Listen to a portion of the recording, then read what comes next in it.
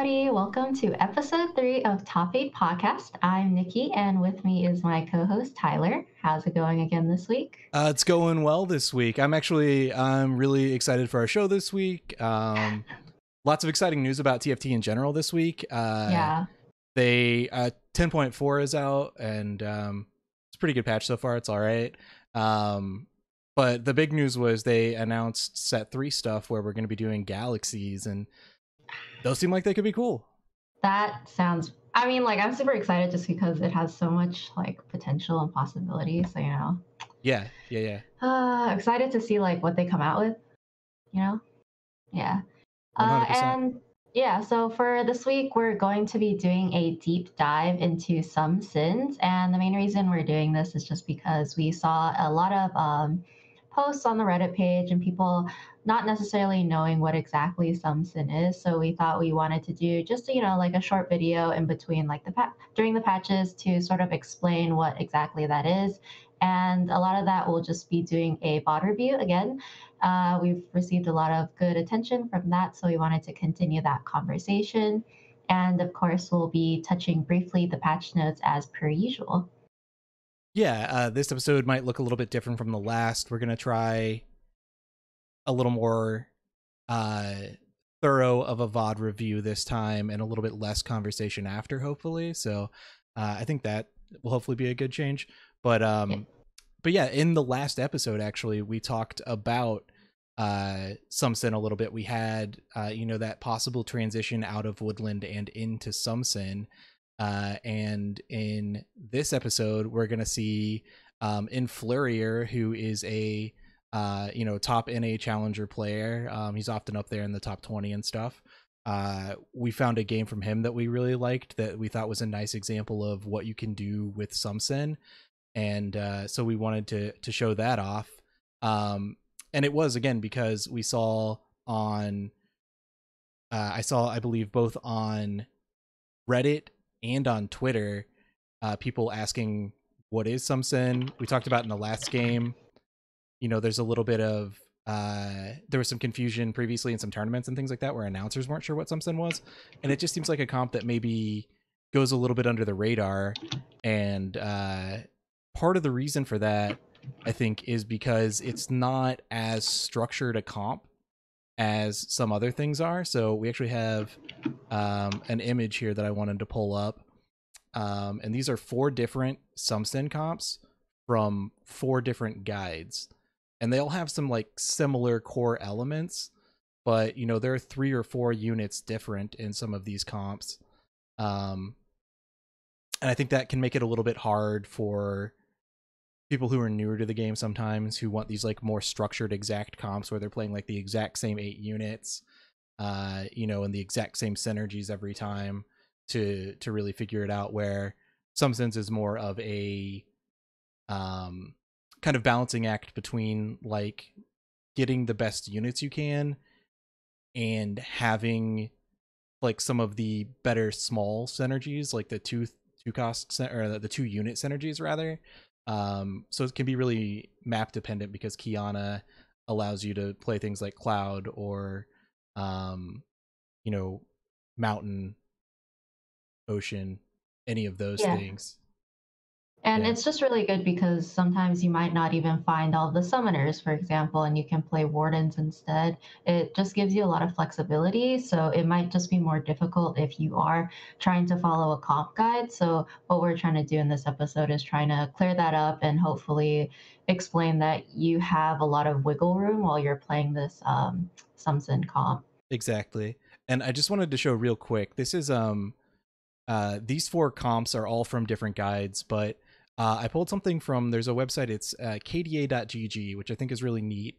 It seems to be just aggregating a lot of data, and then it gives things like win percentages and, for individual units and comps and things like that. And Sumsin's is pulled up on there, and that's this. And if you look at it, the first comp here, that wants you to transition off of, I believe is that, actually it's a little bit small for me, hold on. But it wants you, it actually, so when you look at it, I think it wants you to go from is that like Ocean or Cloud Kiana in the first one? And then in the second, in the end comp or whatever, the in game comp there, it's Mountain Kiana with Malphite. Like, I think there's so much diversity in units that this KDA.GG website has trouble picking up like an exact comp for some sins. It's just seeing like the one on the left is the Electric Lux combo with Zed, so you get that like 3 right. electric comp, yeah. But then the one on the right, Yeah. that's that top, the core comp there is 6 summoners. There's only one assassin in it, it's Zed. But that's what they have listed as summoner assassin. I think that just speaks to like how diverse a comp this is, that they're like not able to aggregate this well, is my guess. So I just kind of wanted to show that off. Like if you're not familiar with this comp, if you've been confused by this comp, so has this website that's aggregating data, right? So it's not, you know, I think what we want to try to do is maybe just provide a little bit more clarity. And we're going to do that with the help of Influrrier and this Vaughn. Yeah, and just wanted to say thank you again to him for letting us use this video. I've included his link to his Twitch channel and to his Twitter page on the chat. If you can't see it, it's Influrrier, and you can just type it at the end of Twitter or Twitch.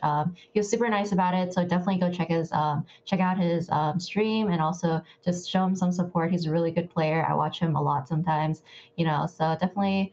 And he's funny, so definitely worth a watch. Yeah. No, he's a really good watch. He's like a nice balance of like personable, funny, while also just like having some really nice insight into the game. So you kind of get the full package there when you're checking out Influrrier. I did want to say we're gonna start at round 1-4 here. In part because Influrrier is also on YouTube, so check him out on YouTube. But he was posting a YouTube video during the early rounds of this game, so we're just going to cut that out. He did go into the first carousel, which we missed, looking specifically for a rod, which he was able to get. And so now we're just going to finish up the end of the minion rounds and go from there. All right. You can see he gets another rod here from 1-3. Yes. And he's able to get an early Azir, so considers taking that. And of course, he needs like a starting sort of component of units to play so that his early game is in 2 weeks, so he picks up the Woodlands. Let's give me 1 second here. Yeah. It's getting a little bit, it's a little bit choppy. Let me just, let me just refresh. We'll do a little refreshing. Sometimes the Twitch video player be a little bit problematic.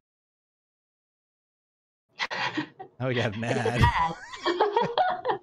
I should subscribe to Influrrier so I don't get this ad.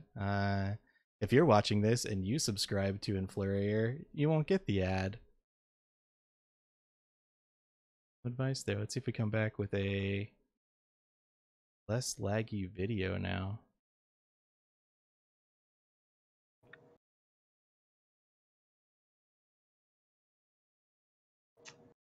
Not yet, huh? Try turning the quality down. Yeah, it's like 1080, do 720. Oh. Yeah, that's good. There we go. Hopefully that looks okay still. That's perfect. All right, jumping back to the game. So we're on 2-1 already. Trying to make that gold increment. So he sold everything on his board to get to 20, which is really great because he can keep that as 0 without compromising any of his econ. And he manages to win that first 2-1 round, which is really good. So he sets him off to a great start. Yeah. Yeah, and he's got this woodland start. Here, you know, he's got the Maokai 2. He's got a second Ivern on the bench. You can see he's holding that Azir, and in this situation, he's on 27 gold. So if he sold the Azir, he'd be able to get to 30 here. Yeah, and also keep in mind the positioning of his Maokai and his Ivern.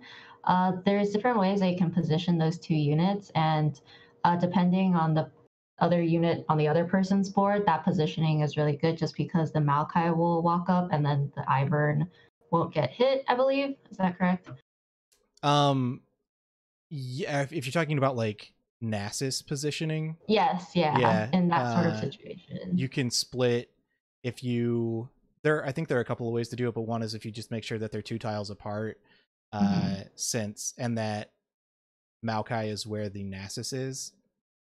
They won't, since Ivern's a ranged unit, he won't walk. But I did want Yeah. to point out, instead of selling that Azir to go up to 30 gold, he bought out the shop, which just is him putting a lot of early value on Azir, right? Rather than getting Econ, and he's rewarded with a second Azir here, which is really nice.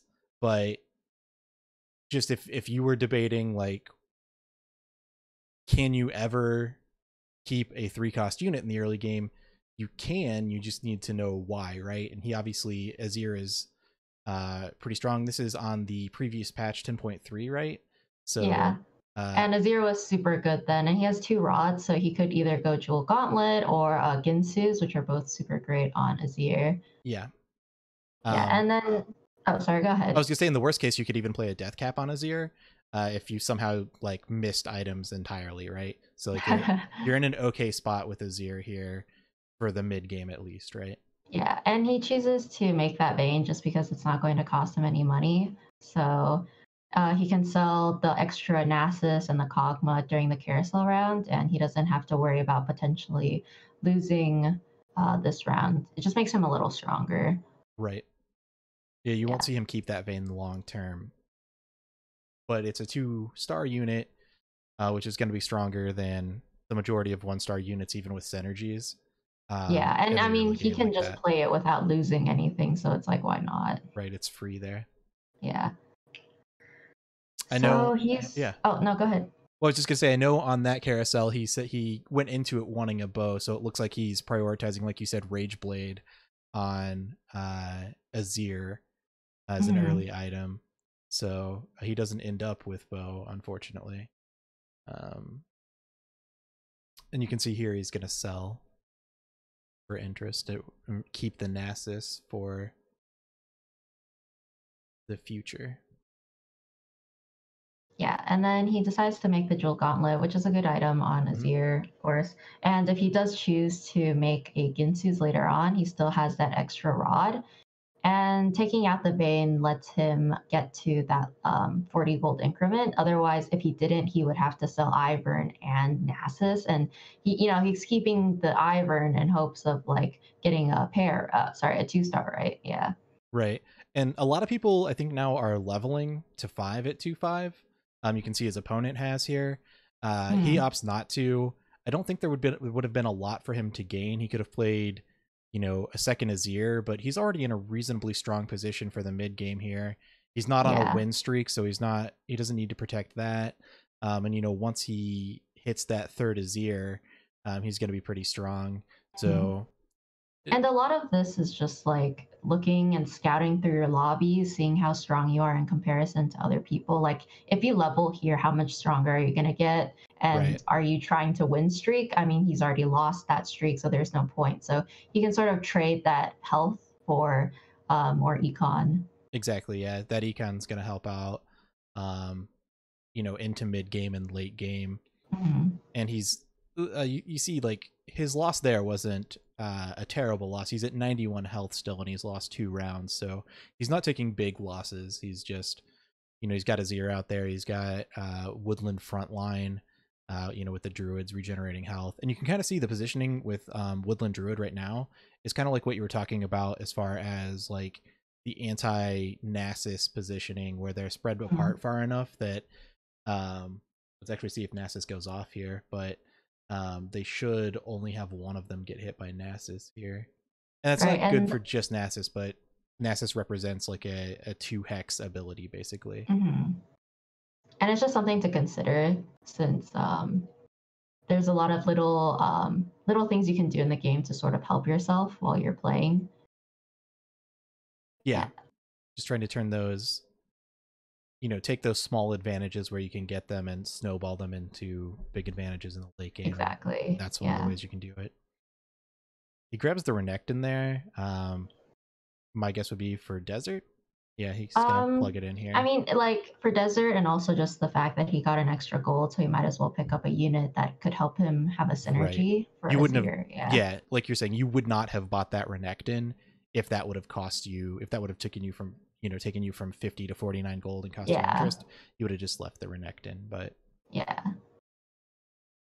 So positions correctly, puts the Renekton on the side, and typically the Renekton will do a spin, to hit everyone. So he can potentially hit like 2 to 3 units. So it's really good for him to be on the edge. So he's hitting all of them at once with his ability.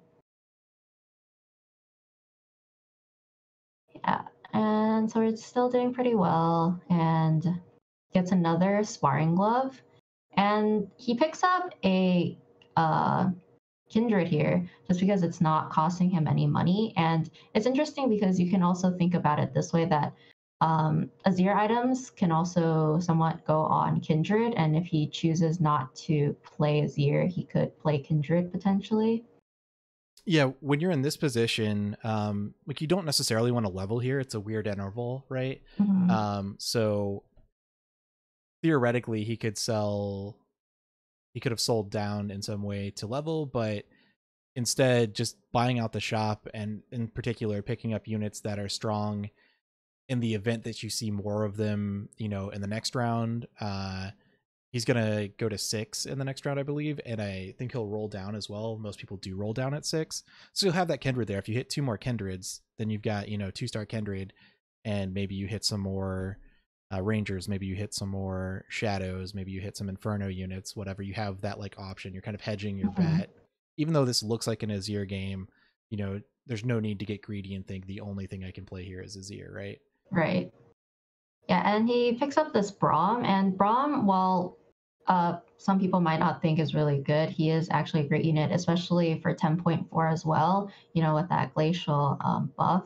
And his ability power is just really great in terms of like blocking out any sort of like pop damage, so picks everything up, levels to 7. And I just want to make a note that while he was playing this game, he did say that he was doing it for fun. So like typically you would not level to 7 and then spend all your gold. But I think he felt maybe he was in a position of sort of power just because he got that Azir twos and also karma. So he could definitely like potentially spike. Yeah, I mean, I don't think it's that unreasonable of a play necessarily. Like, he has Azir 2, and this is letting him put in Mystics, and I mean, the vast majority of units cast spells when they reach their maximum mana, right? So you're getting the benefit of Mystic a couple of rounds earlier than you might have been able to. And you can see he like sold everything else to get gold for interest. He came Mm-hmm. off the Kindreds there. You can also see though that he sold, which I thought was kind of interesting. He sold LeBlanc early, right? So we talked last week about like that transition off of Woodlands, and he didn't sell out all of his Woodland units. He just sold off LeBlanc, so he's off Woodlands, but he's still playing Druid for some like frontline and some tankiness, right? Yeah, because like the woodland units aren't doing much at this point. Putting her Right. in versus not isn't really worth it, especially if you can put in a mystic instead. I mean, I only said that I wouldn't have leveled to 7 just because I'm a little more greedy and I wanted to get that accumulation of gold before. Like I personally would have leveled after carousel, but that's just me. Right. No, I mean, and Yeah. that's the more standard play for sure. Like Hmm. more people are going to do that more often. Um I thought this play was interesting, It's not he's still in an okay place in terms of gold. He's on 22 gold. He's on a 4-win streak. If this allows him to continue to streak and to pick up some of these earlier wins so that his streak ends up being longer, then in some ways the gold might balance out, right? Hmm. If Hmm. he had what it comes down to is if he had not leveled to 7 and he had lost those couple of rounds there because he didn't have mystics in, and that's something again you have to tell based off your lobby Yeah. and scouting. And getting that karma early is just really great because karma and Azir just go together so well. And he's able to get that bow off of carousel. So, immediate Ginsu, so that Azir is going to be super strong from like 3-4 all the way to stage 4. He gets another really huge shop. So Yeah, I mean, this is like your like Summoner Sin starter pack, right? You've got Yorick, you've got Annie, who doesn't make it into a lot of end comps for Summoner Sin because you end up hitting Zed and then wanting that in a lot of cases.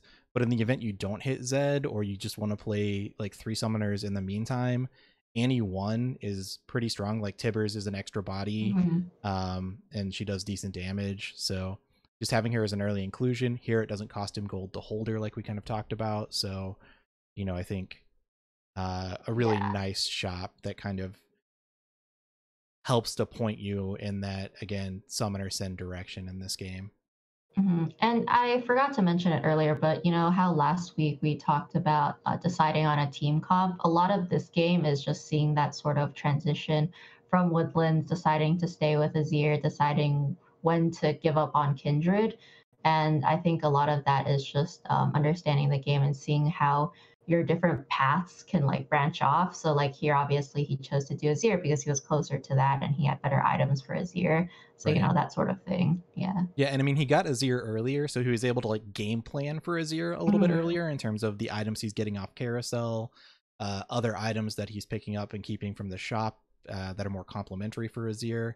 And I think like one thing that is occurring to me here is like he's playing these wardens, right? And I think sometimes people grab these warden units and then they think that they're, you know, then beholden to play synergies to go with those wardens. Like I've got Braum 2, so now I have to play Glacial, or, you know, Nasus is leading me towards light. But realistically, like in this set, your front line's pretty much always just some kind of wardens, right? Like after Woodlands, or unless you're playing Berserker, you're playing some kind of warden. So using those as a direction may not be as useful as the surrounding units, right? Yeah. Here we grab another Yorick. Yeah, another Yorick, which is really good. And I'm going to say, and keep in mind how much value you're getting out of Mystic on stage 3. A really good tactic to sort of be stronger during stage 3 is to play Mystic, just because people aren't scaling high enough in damage just yet, and you can sort of mitigate a lot of the damage that you're taking by playing that 2 Mystic. Yeah, that's kind of what I was getting at. I think I might have rambled off earlier, but when I was saying like everyone casts a spell, basically, right? Like the vast majority of champions are doing something that could be mitigated by mystics, and then you get a Zed here, which is pretty nice. We missed it a little bit earlier, but a couple of rounds back, he had the opportunity. He's holding that Azir for possible future Azir 3, but a little bit ago, he had the opportunity to sell Azir and Annie for Econ, which he stated he should have done. He felt like that was a mistake, so he doesn't really want to hold Azir for the possible future Azir 3 if it's costing him income. Right? Yeah. And also just because most of his team is still just, you know, 1-star woodland, sorry, 2-star woodland. So he needs to upgrade it to some extent before considering, okay, do I want to do like a 3-star unit first? And, you know, he's able to hit like an early Zed and an early Yorick. So obviously he's going down this route and he's still doing pretty well. You know, lucky Azir, Azir pop on the carry. So. Yeah. That's that is the power of Azir, is he can sometimes just get the random soldiers onto your back line and pop your carry right off the bat. And here we get Kiana. And he also decided to make Bramble Vest and the Sparring Glove. And just because, like, making, I believe it's Titans, right? I don't make the item, so I forget. Making Sparring with Chain Vest. That is Frozen Gauntlet? No. Frozen Gauntlet's gone. I think it's Titans. It's not. Titans is bow. It's not? Oh, it's no, it's Frozen Gauntlet still. It's not gone. It's reworked. Oh, it's not gone? Okay. Yeah, I don't know if that's I still make that item, so it's like, I don't even remember anymore. It's not a very good item. It's compared instead to of the value of Bramble Vest and like Sparring Glove, it's just not worth making 2 of those items. No, Yeah. for sure, for sure. Bramble Yeah. Best is kind of going up in value. I think it was tweaked. It's been buffed a little bit recently, and there are also just like a lot of auto heavy comps going around where you're seeing like ranger comps and other things that are going to take more damage from the Bramble Vest. And Frozen Gauntlet, just to clarify, still exists, and I think that's what it's called. But it used to, when you dodged, spread a like AoE slow sort of thing. Now it's after, I think it's the auto attack after an ability freezes a unit in place, like it stuns a unit for a little bit. So it's good on Ezreal or Kindred, but not as good as other items on them, basically. Yeah, It's I not apologize. It's just such a bad item that it's not I don't widely even think played, about right? it. Yeah, yeah. So he loses pretty badly this round against Shadow, which is understandable. Six Shadow is Six a Shadow, yeah. little scary, but he's able to slowly econ and sort of slowly transition his units when he decides to roll down at 8, which is really good. Yeah, and I know here in this round, he was debating, and in the last round, he debates going 8 on that round, going to level 8, or whether he should just continue to econ and like slow roll to 8 to try to get to 9 or to hard roll at 8. So he's got a couple Mhm. of considerations there. One is, do we immediately go to 8 to try to be strong, to try to, I think that was our first loss in a while, right? So we'd be trying to Yeah, continue our win streak. Or do we go try to go to 9 by way of like slow rolling to 8 and then looking for an opportunity to level to 9, which is going to give us access to some more 5 cost units and things like that. And then, or when we go to 8, do we spend the gold that we have to roll down and 2-star a bunch of our units, and try to have like a really strong level 8. So he's kind of yeah. debating between those things and head in. And like if it were me, and I believe just because there are so many one star, 2-star, 1 cost units in the game or in the field right now, that's why I wouldn't necessarily choose to go to 9 so fast, just because I need some type of economy to, I have pairs of Yorick, I have a Zed and a Kiana. I should try to change my comp a little. Yeah. And there are, I think, good reasonings for doing a couple of things there, but I know that he ultimately seemed to like the idea of the hard roll at 8 better, because he again thought it would fill out his comp better, give him that stronger in game, and he thought he had HP to spare, basically, that he could take some losses here and that he would still be uh, in a good position for the end game, so he can be a little bit more greedy with that economy and level a little bit faster. Yeah, so he's at level 8 now. He manages to pick up Cloud with Kiana just because of the map and Janna. And he kept that Nocturne in during the last round because he could and his board was filled up.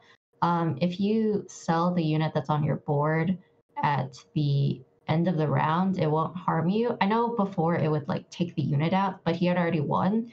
So he could pick up that Janna before the next shop rolled over, basically. Yeah, and I just wanted to pause here for a second to talk, because this is the first real time that we're seeing, like, I mean, we're starting to see the comp come together mostly on the bench, right? We've got Mhm. summoners and assassins all up on our bench. But here's like one of the first kind of big, I think, some sin related decisions where we decided to play Janna over Soraka, like you said, right? Because Mhm. we're gonna take advantage of the fact that it's a cloud map. We already want to play Kiana. Kiana's a strong individual unit.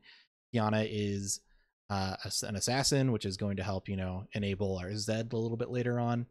And so even though I think Soraka is maybe more widely preferred than Janna when it comes to just like any mystic, I don't know. I think as of recently, more people are valuing like Janna. that could be, yeah, maybe that's more of a mindset switch. But Soraka's also cheaper, so there's Mm-hmm. sometimes when you want to play her for the cheaper cost, but here we want to play Janna because it's going to give us that cloud buff. and again, that's part of what we were talking about earlier, where you're trying to play a lot of these like 2-unit synergies to help strengthen the overall comp.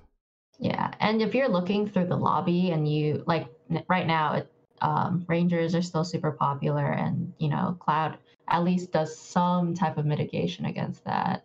Yeah, absolutely. Cloud is a decent mitigation with Which is Rangers. why they should add more Cloud units. But we're moving on to set 3. But And that's why John is the best unit in the game. Like I've said all along. Yeah, so we do continue on there. yeah, and I would say that the lobby itself isn't super strong either. I'm not seeing a lot of punishment in terms of other people punishing, like having so many one cost 2-star units on the board, which is Right. good. Yeah. And then so we're finally at stage 4 chickens.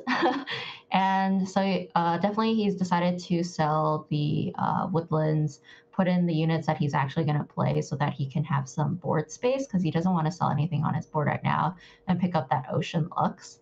Yeah.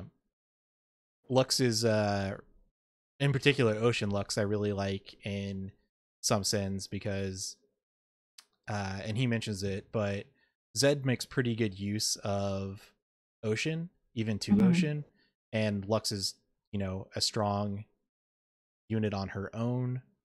So it's definitely a decent possibility here. Yeah, and oh, go ahead. I was just gonna say I was gonna ask you actually about these Mm-hmm. its that we hit here. Oh, yeah, yeah. So Let's briefly a lot of pause. different items.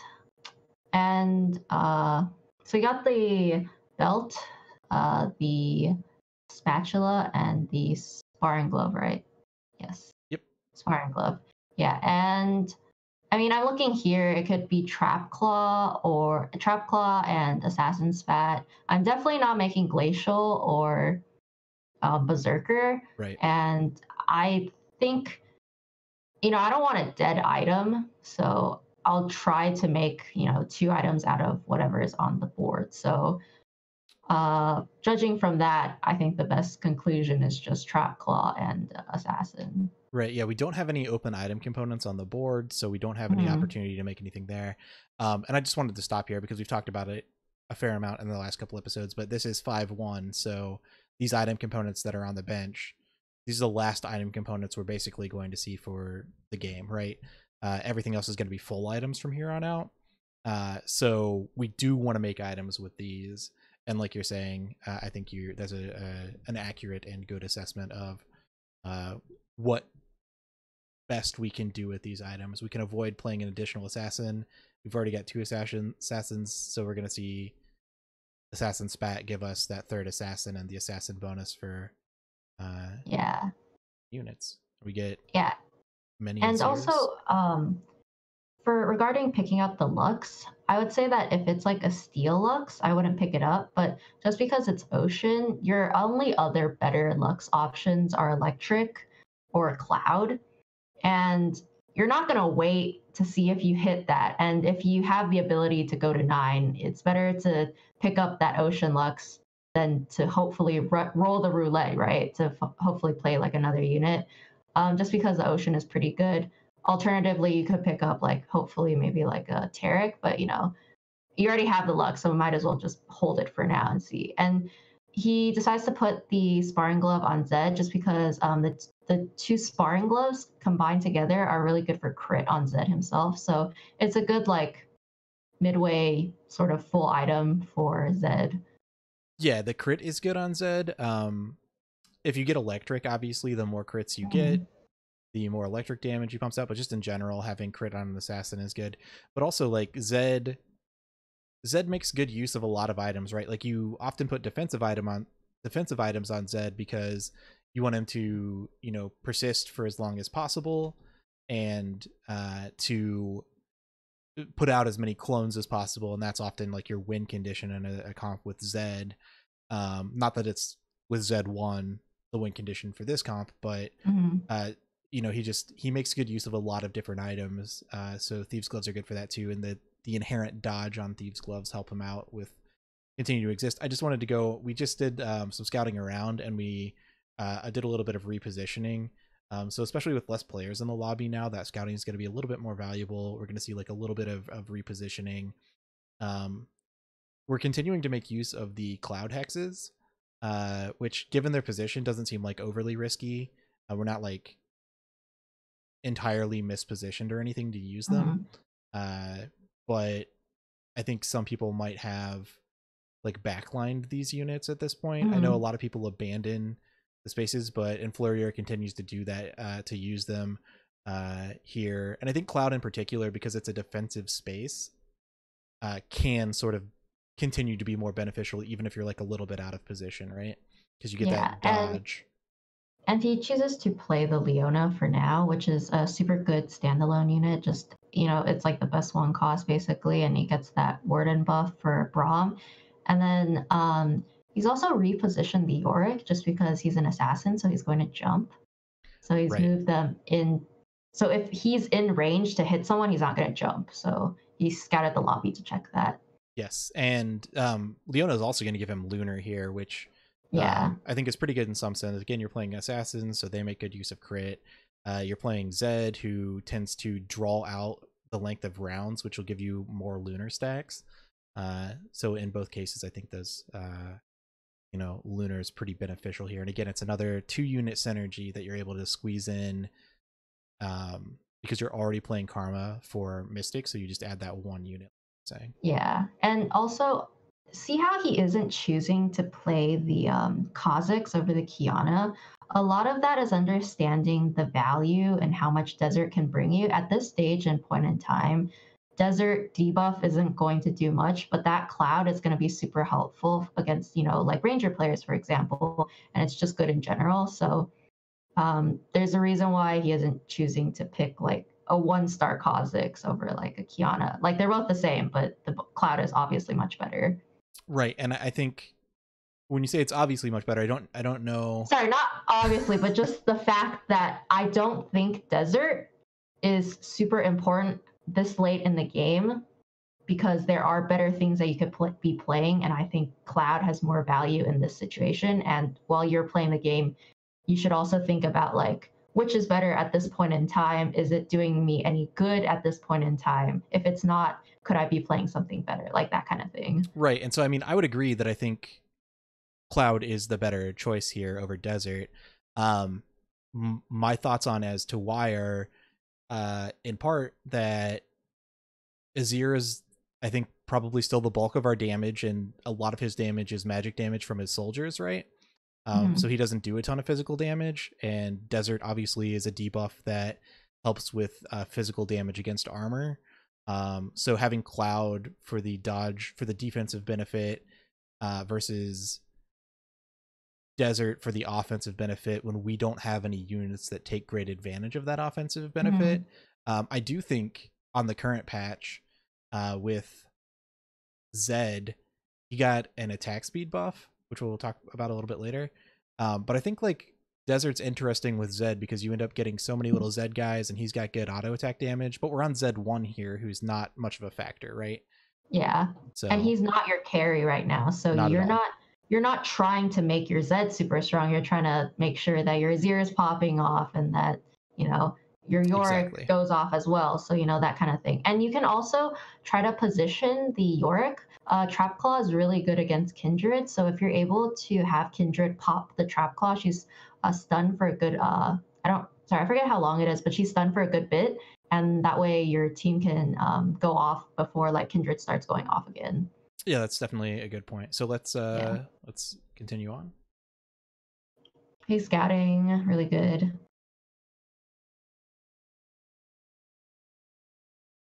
And then this is a classic Shadow comp. Yeah, kind of, if you've been playing the last couple of patches. Still really good. He is amazing this patch. So yeah, lots of 6 Shadow going around. Yeah. So you'll be aware of the strength of that. It is strong. And so here, this is no, go ahead. Oh, I was just gonna say we're hanging out. We didn't roll down at 8 a ton. I think in part because we hit good upgrades pretty early. We're on strong units, and so we're going to look to go to 9 here and finish up the comp with, an upgraded Zed, possibly being able to get that Lux in. Yeah, and just sort of thinking about trading the econ that you get with your health. He's been in first place the entire time, and everyone else has been dying, so he can take advantage of that to sort of take his time to level. And since he's fighting a bot, he's not going to take as much damage as if he were fighting the actual team itself. Yeah, here he's in kind of another Some nice. sin versus some sin sort of Yeah, I don't situation. think the other guy Yeah. has Zed, but I think I think he's got Nocturne in there waiting on Zed, I assume. But yeah. I And mean, you can granted, this guy's units are all upgraded and his isn't, so Yeah, and you can also see like that guy's playing Malphite too. Like that's yeah. it's a big unit that you can opt to play. And he sells out of Kha'Zix here. I think he's decided that he would rather play that Lux for 2 Ocean than Kha'Zix to complete Desert in the late game. Yeah, just, Desert isn't scaling or doing much at this Right. point in time. Yeah. And he picks up another Bramble Vest, and I believe that he should have picked up the GA. He also says that later on after he's already made the choice, just because Yorick does a whole lot more with the GA versus if he doesn't. It's not like a core item you need on him, but it's definitely something that'll make your team a lot stronger. Yeah, I mean I would consider GA as, you don't have to Sorry, itemize I just Yorick, mean but like it's not core for playing some sins, but if you're gonna play Yorick, you should play yeah. him with the GA. Yeah, Yeah. if you can play GA, what you're just trying to do is get as many casts as possible out of Yorick. So you want, Yeah. defensive items for him to live long. You can play other things with like some mana on him as well. Things that'll help him get an earlier cast or a better second cast. But realistically, you're just looking. He's a frontline unit, so you want him to tank that damage and continue to cast. Yeah.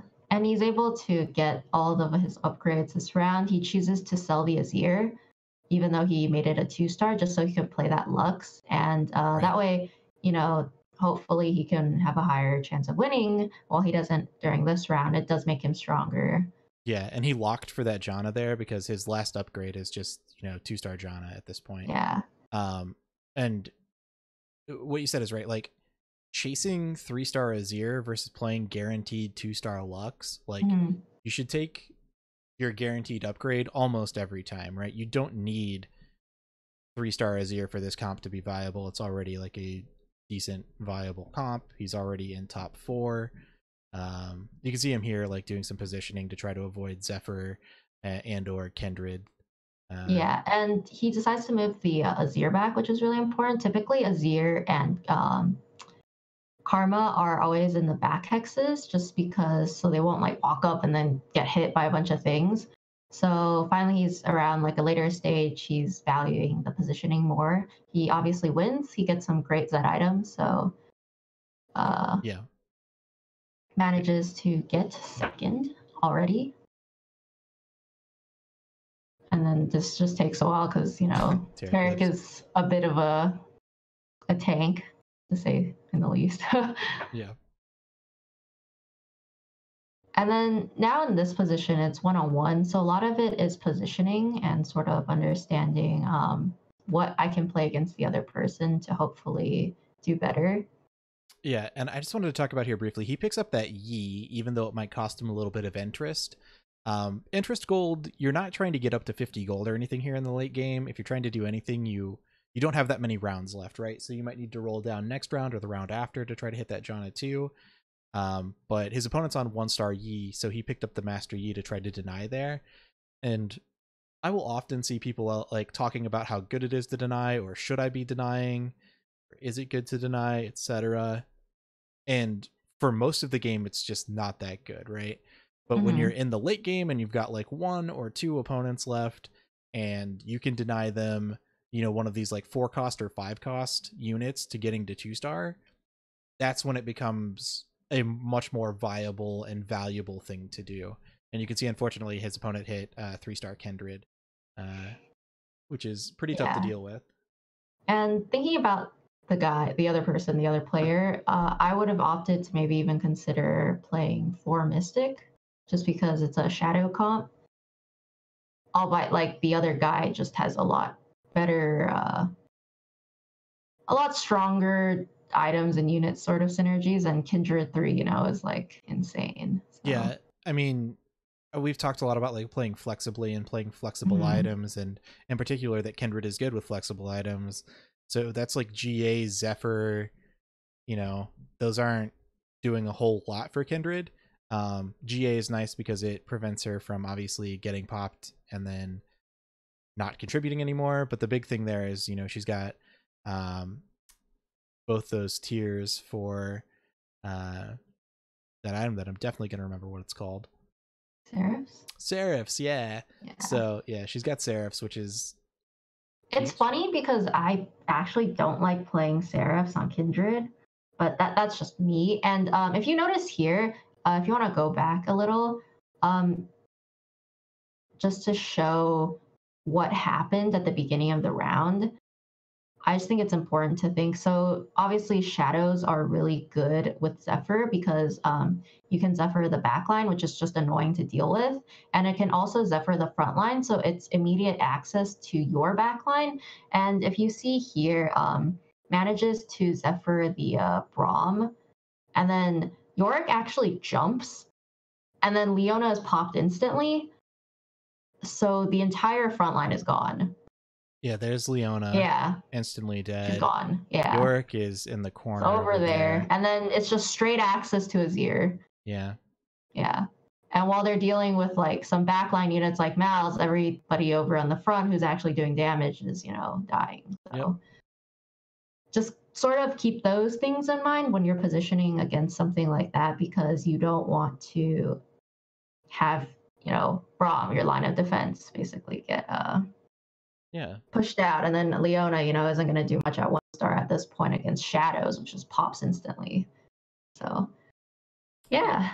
So I just wanted to pull up again the little SumSins visual there, as we kind of like wrap up our conversation about SumSins.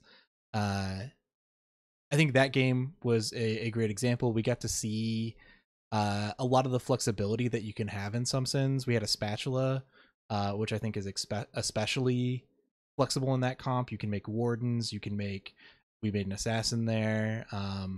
You can't make summoners, but there's, depending on, since you can play a broad range of units, you can do a broad range of things with the spatula in those comps. So that was like a nice use of that, where we didn't end up playing Kha'Zix, but had Assassin Yorick, who I was curious, because I know, like, I don't play a lot of spatula items on Yorick, but I'm under the impression that he gets the benefit to his minions from some. So I was curious if his minions would jump, but they he jumps and then he casts. Right. Yeah. But his minions don't jump. I was curious if his minions would jump when they spawn. His minions aren't like immediately out. Yeah. No, I think it just happens at round start. I don't know. But I personally have not played, I don't think, Assassin Yorick, but definitely not something you play out of necessity.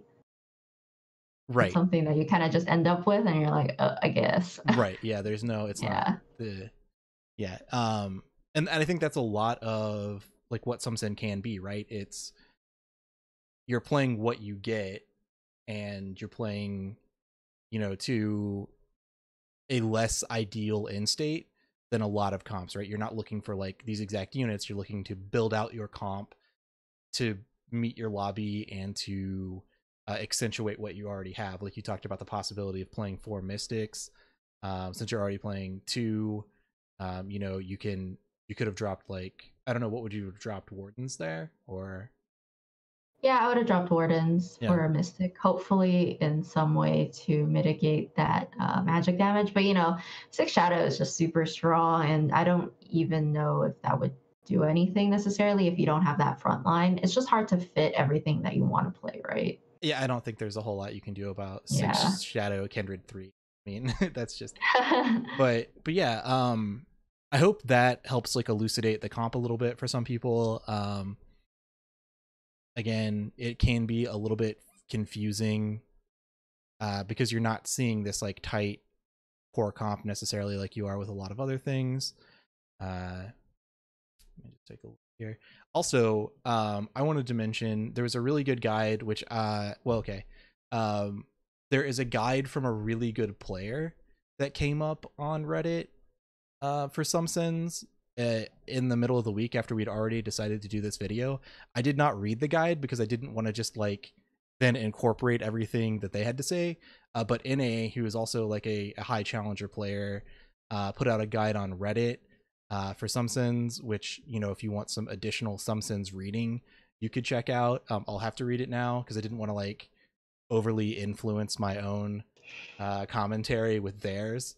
But I think they saw the same thing that we did, which was like a lot of people recently, you know, making these public posts asking, or at least like a handful where they're like, what's the deal with some sins? Yeah, So and that's we'll make going sure on. to link that. So Yeah, I'll have that in, if you're watching on YouTube, we'll have that in the description there. And we'll have it here on Twitch as well. yeah. Was there anything else you wanted to say in regards to some sins, or that you think people should know about the Um, comp in general? I guess mostly just you don't need to play Yorick, for example, and Right, you also don't need to play Kha'Zix. You right. sort of play what the game is giving you. But I definitely think like Azir is core if you're gonna play some sins. And then you can sort of go from there depending on which way you want to go about that. And if you're not hitting Azirs or maybe any summoners or that sort of comp in general, you can sort of move away from that. And I just wanted to say thank you again to Influrrier for letting us review his VOD today. It was super nice, and definitely go check him out. We'll link him below as well if you just want to click on that. And yeah. Yeah, a big thanks to Influrrier. That was like a nice game to look at. I mean, I know you said that he said it was a for fun thing, but I thought that that level to 7 straight from 6 like was pretty interesting. I don't think that's something you'd want to do a lot or all the time, but um I think like if you're already in a strong position and there's not a lot you want to roll for, and your next goal is going to be to level anyways, there are times maybe where if you feel strong enough versus your lobby, that the difference is not going to be a whole lot in terms of income if you can level and then push that win streak there. So it's something to think about, even if it's not something you do very often, you know. Yeah, and just sort of thinking like what your next steps are. And a lot of playing the game is just making these sort of micro decisions. You know, if he leveled and he got punished super hard by the lobby, then it's, you know, could get real ugly real fast. But, you Yes. know, he wasn't, and he was able to capitalize off of that. And so it turned out fine. Yeah, I think we took like an 9 win streak there, something like that. Yeah, So, yeah. you know, you see it pay benefits. And speaking of uh, the next thing, let's talk about patch notes. 10.4 just came out, and we did talk a little bit about, or Niki and I anyway spoke a little bit about Sumson, and since we're talking about it on 10.4, we did want to say it's not necessarily as strong on 10.4 as it was on 10.3. Sumson's been around for virtually the entire set, right? Like it's always, all those Mm-hmm. units have been there, all those synergies have been there, and it hasn't been, I think it's like something that would be hard to specifically like nerf or buff because the component units aren't like, it's not like nerfing 6 light or 6 shadow or 6 inferno or something where it's like you hit all of the component units with a single thing. Obviously like the state of Zed is somewhat important, and the state of like Azir and Yorick, as those have fluctuated, have been somewhat important to the comp. um Kiana hasn't really been touched too much, I don't think. But and neither has Kha'Zix, I don't think. But like, Yeah. so there's been like a little bit of fluctuation in that, but we were talking about it. We think mostly why it's not as strong right now as it has been is that there's like a faster, more aggressive meta going on right now where people are like rolling down really hard at 6 in a lot of cases, and they're trying to like, you know, really hit Kindred to play that 6 shadow. And there are, I guess, a number of shadow units at cost, so Kindred, Yorick, and you've got Vagar at 3 cost as well, and you can hit Malzahar at 6 pretty easily. Um, so like rolling there is pretty strong for Shadow, and Shadow's being heavily played. So you're seeing like some faster lobbies where you're not getting the chance to get to 9. You're not getting the chance to like get a Zed online before things go down, or even like, you know, Yorick or Annie, who you might want to play in the comp, are forecast Yeah. units that you're not going to see until a little bit later a lot of times also. So I think it's still a good comp if you get it like we did in this game. Like if you're presented with those units the way, like we didn't have to roll down really hard for Yorick, we just got 2 Yoricks. We didn't have to roll down super hard for Zed, we got a Zed, right? If you're getting those units, I think it's still playable. But it's certainly not as strong as it has been at points, and it is pretty susceptible to this particular meta. Do you agree with Yeah, that? and I agree. And also just adding the fact that a lot of the meta itself right now is, like you said, aggressive. And when it's super late game, everyone who is high rolling or scaling super hard, they just do a lot more damage in terms of comparison versus some sin. And there's a much, I think the mid game is still weak in terms of having playable 3-cost units to sort of play. But you know, Ezreal is also an option now, and you can play that Glacial. And if you're not like, basically, I think Final Some Sin can't hold up against like a final like Ranger comp or a Six Shadow comp or like, you know, something super OP. No, And I think you're yeah, right. Yeah, some sense probably doesn't get you first place in a lot of lobbies, yeah, but I think it's yeah. still like a decent Top four top 4 comp. comp. Right. Yeah, it's a Yeah. comp that'll still get you into the top 4 if you, like I said, get the units. So to move on to the 10.4 patch notes, we just, again, there are a lot of places that do a great job going real in depth on these patch notes. We're just kind of going to do the overview here. So we've got some buffs. I know you've in the past played a lot of Soulbound, right? Were you excited about Yeah. this buff? I Lucian don't and think it Senna? really made any difference, unfortunately. I will say a lot of what's going on in these patch notes, even if it does buff or nerf, is very small. Like Yeah. it's a lot of very small changes. They were mostly happy with the state of 10.3, and so they didn't do a whole lot. There were some interesting changes. Nerf on the nerf side, Crystal's a pretty small nerf to Crystal. The bigger nerf to Crystal is probably just that Tarek has a half second off of his um, 1-star and 2-star ultimate time, so it's down from like 3 to 2.5 seconds. Um, whereas Crystal at 2 units just takes a little more damage now. They take 110 instead of 100 damage. But Poison is down to like, what is it, 33% increase in the amount of mana it takes to cast from 50%. And that's why we saw Singed buffed to try to, I guess, compensate for the fact that he won't be doing as much with Poison now. And then I think the biggest couple of things were the couple of things in other here, which do you know what's going on with like the stage tracker, Niki? Are you familiar with that one? No, I'm not. Oh, so they made it so that up in the top now, where you can see like when you've won or lost, if you like mouse over that or click on it, you can now see who you played. Oh, Previously, you couldn't see who you played. You used to be able to in set 1 or like I just early kind set of 1. like accepted that and have Yeah, just been playing without it. no, they brought it back. So now you can have a little bit of easier time determining your future matchups to some extent, as well as just like if you just like lost a round but you were kind of not all the way paying attention, you can be like, wow, Mm. I really got stomped that round. Who really stomped me? And you can go click now and then go look at their comp again and be like, oh, that's what I got really stomped by or whatever. And then Glacial is a really neat change. They made it so that Glacial previously at 2, 4, and 6 units had increasing amounts of percent chance to stun. So I think it was like from 25 up to 45 or something. And they had trouble, I think, making it so that Glacial was like a viable synergy that you wanted to play many of, right? Like Mm. pretty much the only time you're playing Glacial is like the 2 Glacial units that also happen to be Berserkers when you're playing 6 Berserkers. Like that was basically it. And so what they've done is now there's a 25% chance to stun no matter how many Glacial units you have, 2 or more.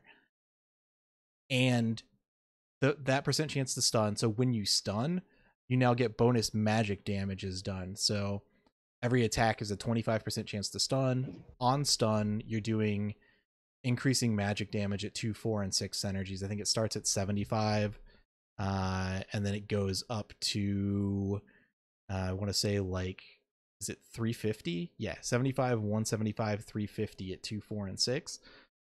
So there was also like a slight buff to Olaf, and Ornn probably got the actual biggest buff of all. And he's been buffed a couple of times recently, but he got buffed spell damage now. So I was curious, and I think a lot of people were, to see if this would like revitalize berserkers in some way. I don't know that it has really though. I think you can still play it. I Yeah. would personally say that like TLDR, similar comps as last patch that could be played. Some sins not as good as before. You can play electric. Electric is viable now again just because of Ornn and Zed buffs. And you can play Glacial as a mid game transitional sort of good way to play your mid game. And yeah, those are just the main, I think, notes to keep track of. Yeah, I think so. I would agree with that. And then the last thing we wanted to talk about today, which we're gonna do pretty briefly here, we've got a top 8 again. We're gonna do something a little bit different. We're just gonna make it kind of brief, and we got a little fun infographic here. I put this together, and these are the top 8 some sins. I don't know. These I think are things that, like, when I see them in my shop or when I see them, in my item components unused, make me think like, okay, maybe this is like a some sins sort of route. These are things that like signal to me that I might go them, and they're not in any real particular order. It's just kind of 8 of them today. In the future, we might have more ordered lists again, but some sins is so flexible, and you're playing so much to what you get that I didn't really think there was a great way to put things in like, first to last order. So none of the numbers mean anything. It's just numbering how many things are on the actual page. In case you have And trouble counting. yeah. A lot of And them to believe us. I also want to say that I personally have different items that I would want to use just because I have a different preference and I have a different value for the Sumson units. So like GA for sure is pretty good. Tier, is flexible. And I probably pick Ginsu's and put that somewhere on there. And then Azir is just like my main focus. So, Yeah. Really flexible, but these are just some things that people like to play. I wouldn't try to say like go every game like I'm gonna hit Zed every single game. But like if you do get Zed and you do have like these items, like Ionic is good on Zed too, for example. So Right. there's a lot of different things you can play. Yeah, there are a lot of options. Cool. And then just to kind of close up the show, Niki, was there anything else that you wanted to add before we get out of here?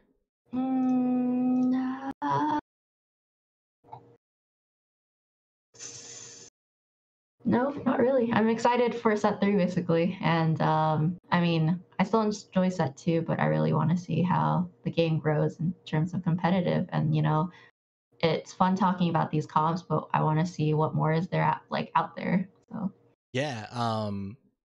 Set 3. I mean, it doesn't just have the new set coming with it. It also has, I think, the promise of competitive, and I think we're supposed to get, the ability to spectate pretty close to getting competitive. I would quote me on that, but in my mind, at least, I think Mort has said some things that tie those together. So a lot of cool stuff potentially coming up for TFT. mobile. Yeah, mobile's already in beta, right? There are people playing mobile right now. On their toilets. No, Yeah. I'm just kidding. Yes. Anywhere, So yeah, and I just want to thank again Influrrier. Check him out. He's on twitter.com/Influrrier. His Twitch is twitch.tv/Influrrier. Probably got something to do with Influrrier on YouTube. I saw him post a video there. So definitely check him out. Thank him for us. Subscribe so you don't get the video at the beginning of when you try to watch his VODs. And as for us, we're at discord.me/top8podcast. If you want to hang out, talk about the show, whatever. And then we're also Top 8 Podcast on like Twitch, Twitter, and YouTube. So, come check us out. And last but not least, thanks to Rolemusic for their song, The Pirate and the Dancer, which we used as usual in our intro. Great. Thanks very much, everyone. And we will see you soon. Yes. Bye. Bye.